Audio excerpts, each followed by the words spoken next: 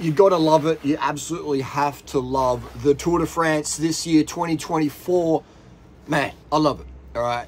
Just talk about Tadej and Jonas and Remco's mutant performances, Duran Rider spec performances up the last climb of the day. Amazing. Beating Pantani's time, Armstrong's time, beating all the greats, setting new precedences of VAM, of watts per kilo after 2 weeks of racing. Aggressive racing, hard racing around France, hot conditions, and putting out incredible numbers on the climb there. High cadence, just absolute. If you watched a video from 15 years ago, 14 years ago, what I'm promoting on YouTube, high sugar, high cadence, pacing with a power meter, we're seeing that to perfection today.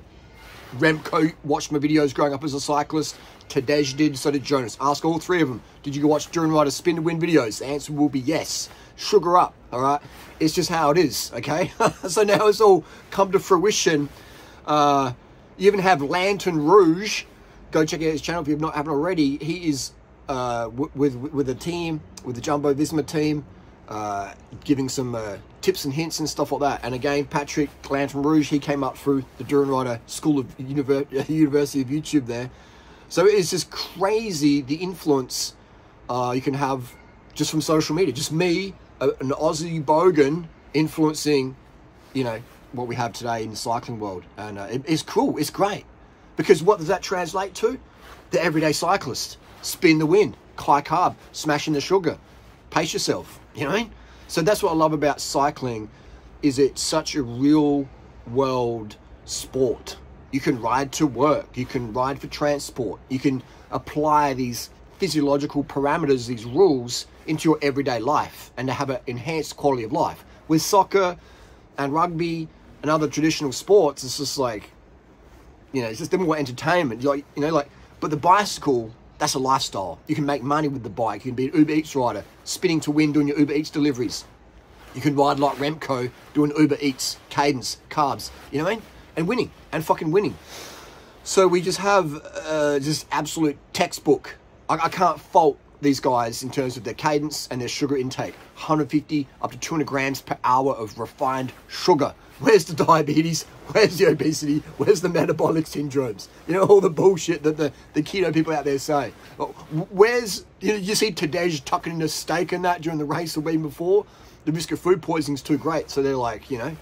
So these people, these runners will go vegan to cut weight and then maybe add a bit of fat and protein in the diet to maintain weight. To, you know, because if you don't want to get, you know, there's a point you can be too light, okay? And your performance drops off. But then again, with the exogenous hormones coming in, the weight can be lower because you've got exogenous hormone support and you're good to go. So not that I'm recommending that, I'm just saying it's pro sport, and I think we're going to see some incredible performances at the Paris Olympic Games very soon. Yeah, we're going to see some amazing performances at the Paris Olympics. We have some incredible pharmaceutical breakthroughs in hemoglobin support, etc. And we're going to see some, you know, as we're seeing in track and field and running, and already we're seeing some crazy times getting thrown out there. It's, you know, I love it. I mean, we want to see growth. We want to see improvements. That's what Nike, Adidas, you know, that's what you're watching. You want to cheer the winners, all right? You want to cheer the winners. And people like Lance Armstrong, you know, who really kicked this off in a good way, Lance Armstrong, the legend, people will trash him, but then they'll go and cheer on the current crop of marathon runners, pro cyclists at the top, swimmers at the top, etc., and pretend they're clean. You know, pretend there's no exogenous hormone support going on there. So I find this all really interesting. Maybe it's just my ego. I told you so. But the thing is, with the I told you so thing, is you win. All right, you win. I've got people out there who absolutely hate my guts, but they're doing my protocols, or some of them. They've ditched their keto bullshit, they're eating less meat, or they're going vegan, or they go to Thailand, they go to Chiang Mai, they quit their fucking job they hate, or they do this, they do that. They follow my advice tips, and boom, good on, all right? This isn't a popularity contest for me.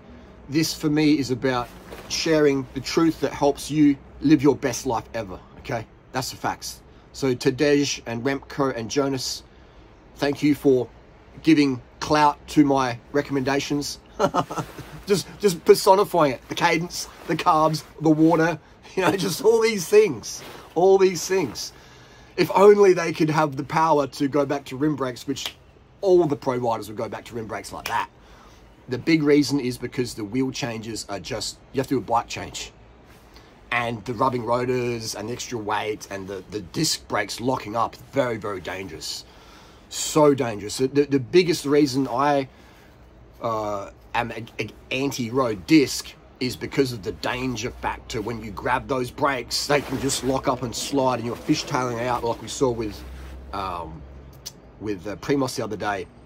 But his crash on that corner, that he didn't get hurt. But it's just an example of the high-speed crashes when they grab a bit of brake, you know.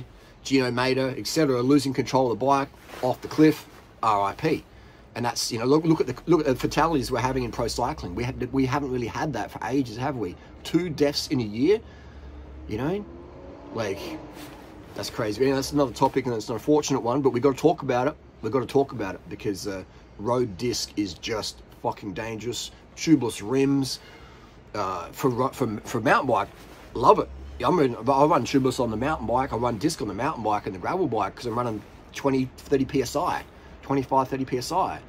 But with road bikes, it's just dangerous. We saw it with Tadej the other week. His tyre rolling off the rim around the corner, and luckily he was going slow. So it's just, the bike industry though, the thing is, Remco, Jonas, Tadej, etc., they're all pawns, and I say this respectfully, they're all pawns for the puppeteers up the top who are making the cash, who are deciding what's going on. All right, these guys are replaceable. If they ever get caught, we just discard them like we do Lance Armstrong. Look how much money and entertainment and joy that Lance Armstrong brought us, all right, and still brings us today. Yet look how we discarded Lance. Oh, you took exogenous hormones. You've got 1 testicle. We expect you to win the Tour de France 7 times with 1 nut. You know, bullshit. Not going to happen. Never going to happen. You can't win the Tour de France without exogenous hormone support. Okay, if you believe in unicorns, namaste to you. If you believe you can run the marathons, the world record pace, or win a Boston Marathon clean, namaste to you. I've got some real estate in fucking Florida swamp to sell you.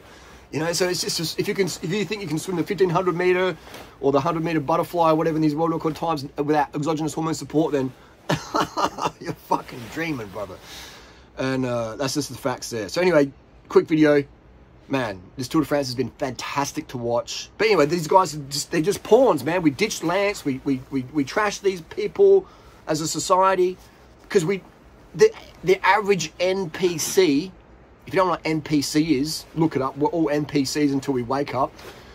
Just, we believe in fucking fairy tales. We believe whatever the marketing department shoves down our gob, puts in our ears, puts in our eyeballs. We believe that as, well, that's the data, that's the science. I'll roll up my sleeve, I'll take any experimental fucking, you know, like, you know, come on, wake up, okay?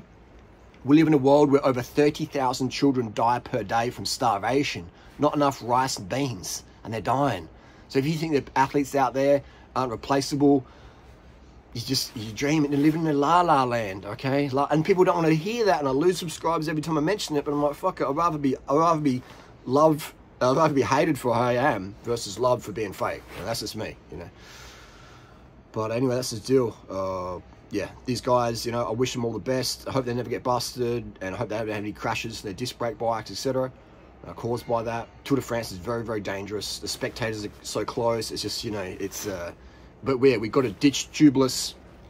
Definitely ditch hookless. That's just fucking unethical. Hookless road is unethical. I know a guy who worked for Giant, and he quit. He quit because he's like, I can't sell these fucking hookless road bikes. I know how fucking dangerous they can be. Most of the time, you're going to be fine.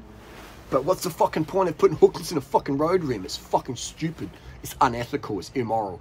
And road disc is like, yeah, that's dangerous. But hookless road, that's just got to fucking go. Adam Hansen, get on it, mate. Fucking ditch this shit.